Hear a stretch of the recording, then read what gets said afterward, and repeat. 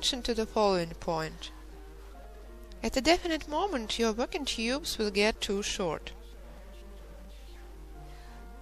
Try your best to lengthen them very neatly to make joints as invisible as possible if necessary. In case you've got a high form and you are going to continue weaving upward. In my case, I'm planning to include only a narrow fragment of this pattern, 5-6 centimeters wide. In case my pattern was horizontal, it would be equivalent to 10-12 rows.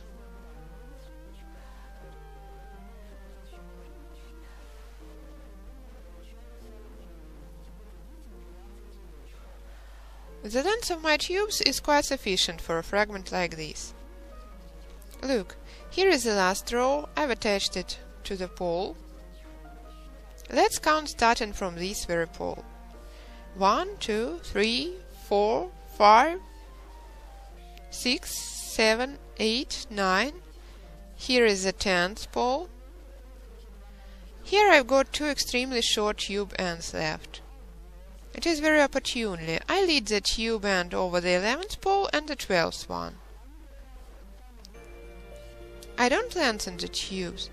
They are thin at both ends, where you start rolling a tube and where you finish.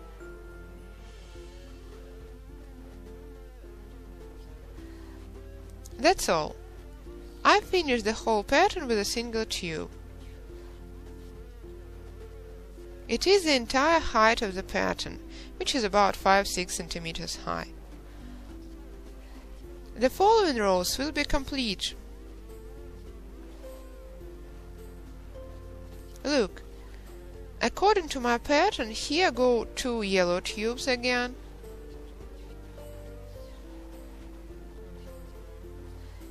And you can either count or stop without counting. 1, 2, 3. Please note that I always weave with moist tubes. Moreover, by the moment I finish weaving with these tubes, the previous ones will still be wet enough. So 1, 2, 3, 4, 5, 6, 7, 8, 9, 10. Take a look once again, please. 11. It's time to stop here. And 12. That's all. I've stopped. There are supposed to be 2 tube tails behind each pole. The tube start point and end point. Look, here is the start point of the tube, here is the end point of the previous one, and here is the start point of the next tube. Here is the end point, the next tube is going to reach here. According to my pattern, I'm supposed to involve 2 brown tubes next. So I take 2 brown tubes, unite them, put a loop onto a pole and make sure once again that I weave the whole pattern with 1 tube. 1, 2, 3, 4, 5, 6, 7, 8, 9, 10, 11, and 12. Look, here is the tail of the previous tube, here is the current one. Here are my tails, they are going to stick out like this so far. All the following rows will be woven up to the end, hugging 12 poles each. Let's continue. Attach tubes and hug 12 poles with each. So please take a look. I've woven 3 pattern repeats already.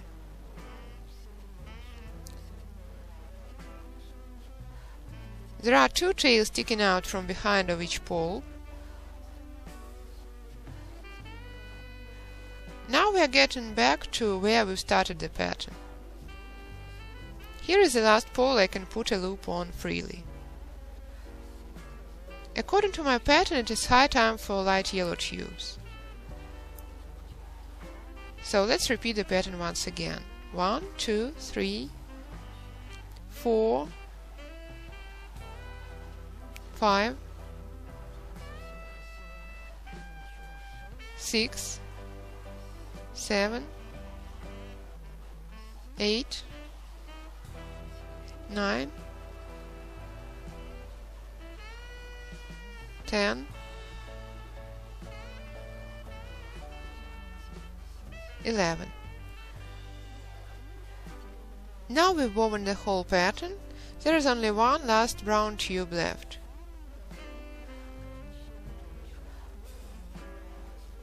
You can bend the tube tails aside. Now it is high time to insert a brown tube instead of this auxiliary green one. I've taken the green tube out. Now I'm going to insert a brown one behind this yellow tube. You can either do it with the help of a knitting needle or without it. You can just bend the tubes aside.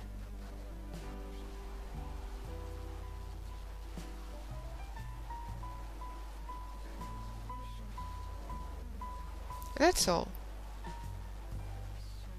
The tube is where it is supposed to be.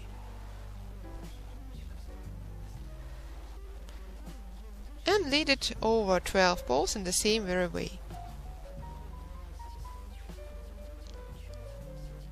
As a result, you will get 11 rows. 1, 2, 3, 4, 5, 6, 7,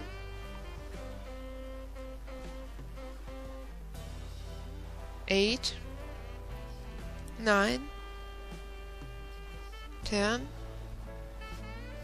11, and 12. That's all.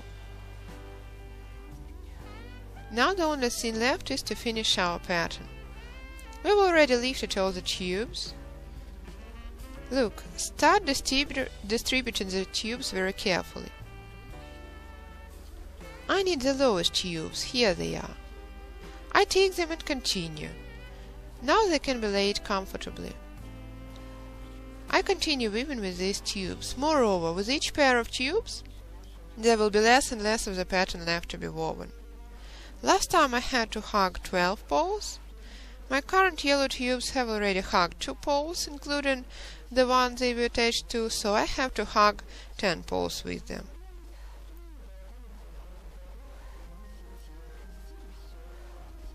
Even without counting, I see that the previous tube was led round this pole.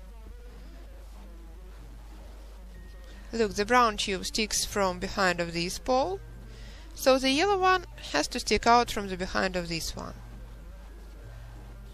So I lead the tube tail here, and that's it. Get back to the sticking tubes again, distribute them very carefully. Even if you cannot tell which ones are lower and which ones are higher, you've got the pattern scheme to look at, and see that the pattern repeat starts with 2 rows of yellow tubes. Here they are. Continue weaving. Just out of curiosity, let's count. 1, 2, 3, 4, 5, 6, 7, 8. Here is the last pole I've led the previous tube around. Now this pole is supposed to be the last one. 9. You see, the first 2 rows are 2 poles shorter. Continue. According to the pattern, now it's time for a rope consisting of 2 contrast tubes, yellow and brown. It is rather inconvenient, but with each following row the process is becoming easier. Continue. This row is going to be 1 pole shorter as well. As a result, when we finish, there will be 2 tails sticking out from behind of each pole.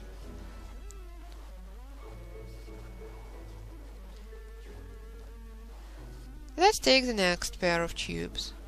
Please try your best to be very attentive. You don't take these tubes, but the lowest ones instead. These tubes are higher, you can bend them away and take a look. We weave all of these tails up to the very end. So I woven the whole pattern up to the end. The fragment is about 5 centimeters high. Now I have to trim it. I'm going to cut all the sticking tails afterwards, after I finish weaving the casket. Since I framed the pattern with a 3-tube rope from beneath, now I'm going to frame it with a 3-tube rope from above as well. For this purpose, first of all, I'm gluing each tail with normal screw glue. I can glue one or a couple of tails at a time, no matter. The main task is to glue the top ones. The lower tails are pressed with the upper ones anyway. Let me explain what I mean. This tail, for example, is already pressed with an upper tube. When I frame it with a 3-tube rope, it will get fixed still tighter and will hardly ever slide out. Moreover, it will get fastened with an upper tail again. That's why you just fix the upper tubes with some glue. As you see here, I've dropped some glue and there. And what is very important, we are going to start weaving a 3-tube rope before the glue gets dry, and this way fix the tubes especially tightly. So I've dropped glue wherever needed. Now it's time to start weaving a 3-tube rope. I finished the lower 3-tube rope here, it is where I'm going to start the upper one. I've already shown the way I apply 3-tube rope to covers in my second book. Now let me show you the way I do in case of volumetric items. I hug a pole with a 2-tube loop and attach one more additional tube here as well. So I've got 3 tubes.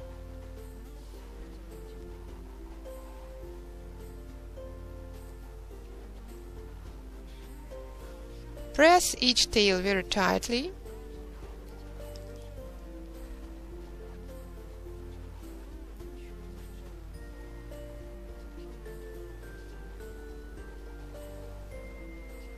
Make sure all the tails stick out toward outside. Help yourself with your fingers. This way.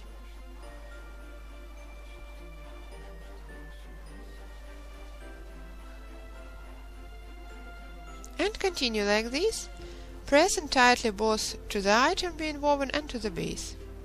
So I finished weaving a 3-tube rope and passed on to a 2-tube rope. I'm going to weave a row in 2-tube rope technique, then weave a fishbone pattern again, in order to make the top segment symmetrical to the bottom one. After I finish weaving the item, I'm going to cut the tails.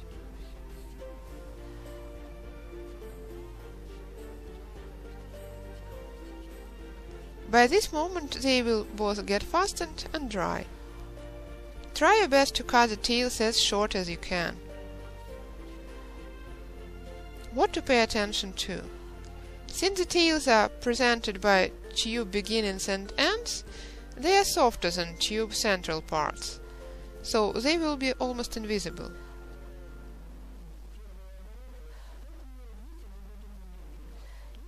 Even if in your case the tube tails end with central tube parts, it's no problem. No one is going to overturn your casket in search of drawbacks. Take a look at this item, for example. Sure, if you overturn it, you can see some stubs. Vertical parts, they are invisible. In most parts, they are hidden very carefully. What else? Here is another casket woven in Layerwise rope technique. I've experimented with it.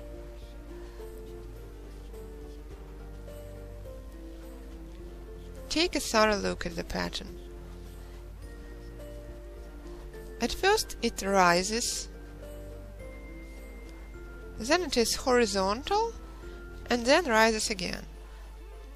Or it's better to follow the red line. It is rising for a while, then goes horizontally, then follows the rise again, and so on. How have I done it like this? The pattern repeat consists of 9 poles here as well.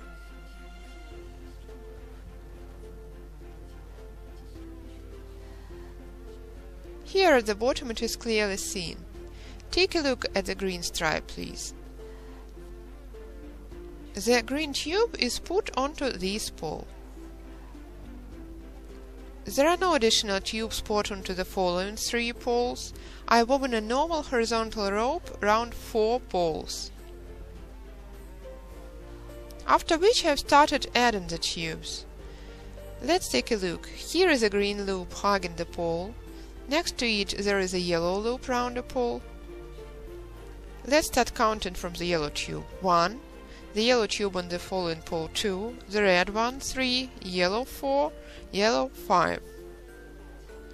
5 tubes in a row hugging each pole. Then follow 3 poles with no tubes added, and the 9th pole with a green tube put onto it. Let me repeat once again. I've woven 4 horizontal stitches with this green tube. After which follows a rise for the next 5 poles with 5 additional tubes put onto them. Then follows 1 more horizontal segment and an inclined one again. Well, I've just experimented with this wave-like pattern as an option.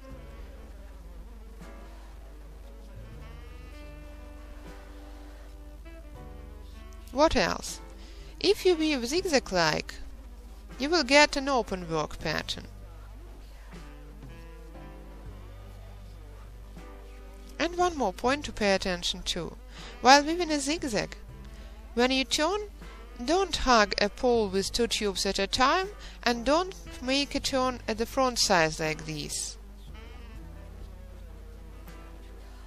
Instead, you have to lead 1 tube from behind, and then lead this one from behind as well.